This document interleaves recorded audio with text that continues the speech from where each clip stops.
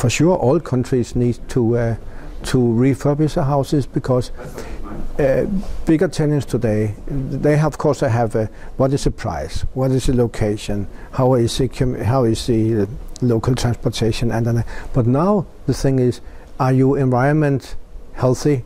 Do you build the right way? What kind of material? And then so it's a demand which are coming higher and higher up on the list. Not only in Denmark, Sweden, Germany, whatever. I think it will be a Europe-wide thing. If we look at projects, for instance, like Seal City, refurbishment of a bigger former industrial complex, these integration of former waters used in quite another way are the most important chances for urban developments in the future. For the investors, it will be necessary that there are a lot of aspects that are beyond economic reasons and conditions. They should be able to organize processes more in communication with other aspects than they had till nowadays. If you look at a Utrecht, that's truly a refurbishment in itself. And one of the biggest lessons is that it can be done, and it can be done in a very successful way. The users feel that the landlord actually cares for them, and I think that's very important. You should, if you want to do something like this, you should do it with a vision in mind that you really want the best place to work. And how do we get the best place to work?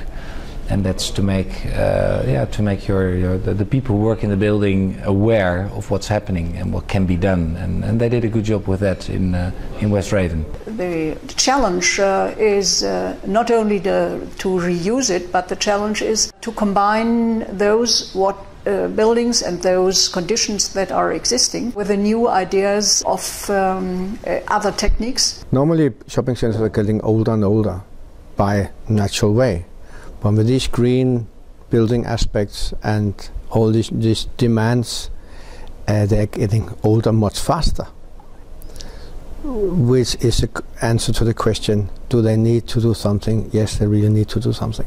But it's difficult to be a shop owner and admit that we don't want so many cars.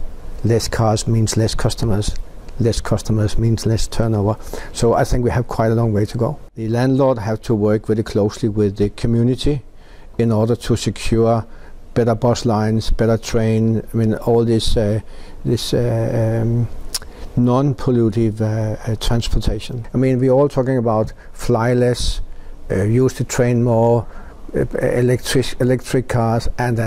If the city development do not live up to the standards, you can't do it, no. It will be impossible. If you cannot make a business case, it will be tough, especially in these economic decisions, especially in these economic times, to make a CEO or CFO decide to go for a green lease or for refurbishment.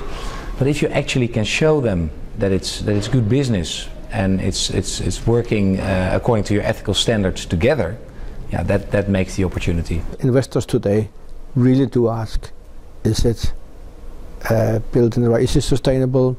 Are the tenants aware of it? I mean, all the questions we just have been through now is on the buyer's list. So we must come out to some kind of direction and some kind of solution, yes.